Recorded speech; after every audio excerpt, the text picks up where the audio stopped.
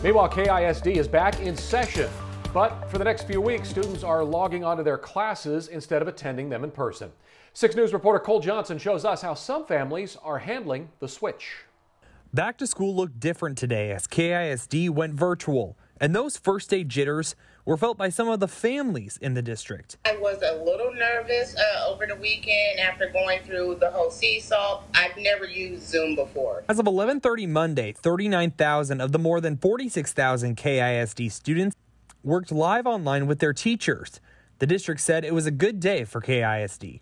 For some, like Crystal Washington's grandson who started pre-K, it was no problem. We actually enjoyed it. We prefer to use our own technology. That way, we know how it works. But for others, it changed their perspective about keeping their kids virtual once the district opens up to in-person on September 8th.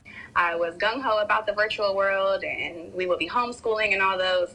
Now, today, I am not feeling the same. Alicia Brown's 6th grader couldn't get his app to work to get to his assignments, and her 2nd grader was having issues with things loading.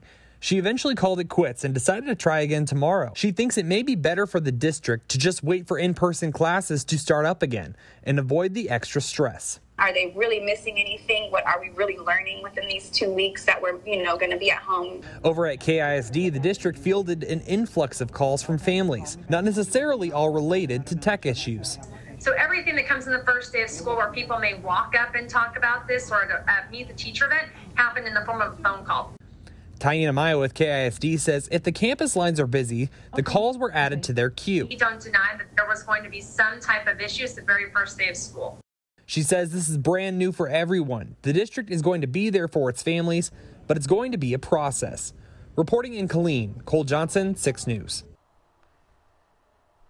At the last check, Taina Maya says there were about 217 families without a device, but she did not have final numbers for us tonight. She says the district is meeting tomorrow to evaluate the total number of student engagements. Students are still able to engage until 11:59 tonight, so if they stay up late, Maya says they are still handing out technology at campuses after leveling out some devices from other campuses. Leslie?